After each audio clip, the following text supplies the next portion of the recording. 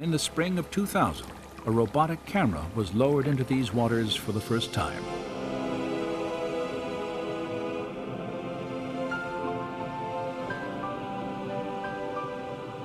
This has never been done.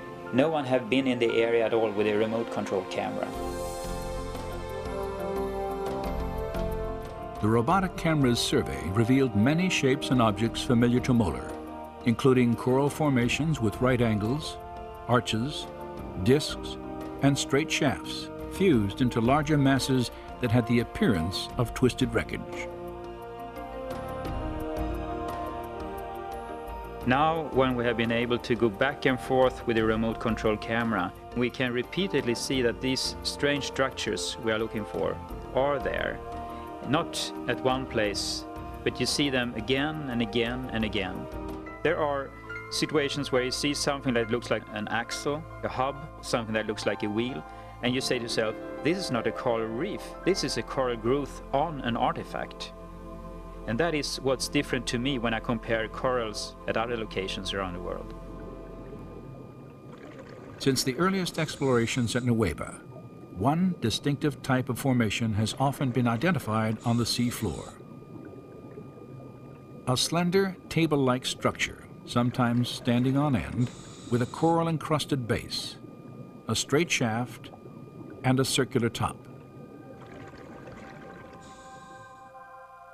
It's a 90-degree angle, a right angle, between something that looks like an axle and the wheel.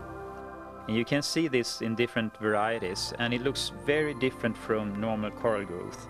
And it is like a man-made structure with a coral growth on it.